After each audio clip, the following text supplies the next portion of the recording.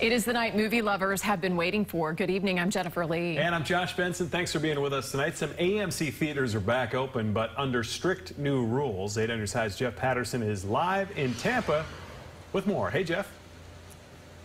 Good evening, Josh and Jen. Well, they're showing some movie classics here. Star Wars, The Empire Strikes Back, Ghostbusters, Back to the Future. Those are some classics that they're offering 15 cents a seat today only. AMC is emphasizing cleaning and safety, but a USF health expert is warning there are still some risks.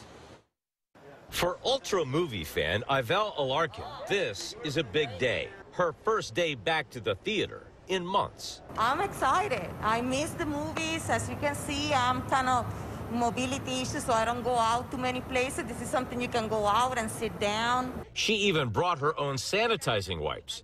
AMC Theaters sent us this video showing their new safety procedures, including greatly increased cleaning, social distancing, and mandatory mask wearing.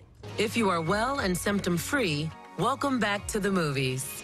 AMC is also not accepting cash in the food concession area to limit contact. However, Dr. Tom Unash with USF Health warns there are still risks. It's going to cause an increase in the risk of transmission. And this virus has shown itself to be relentless and highly transmissible.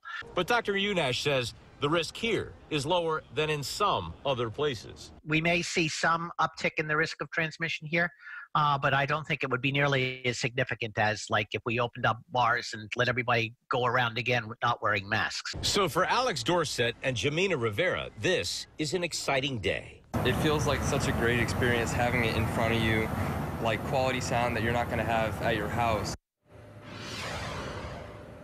It is worth noting that the movies that they're offering today have sold out. Obviously, a lot of people have wanted to come back to the theater.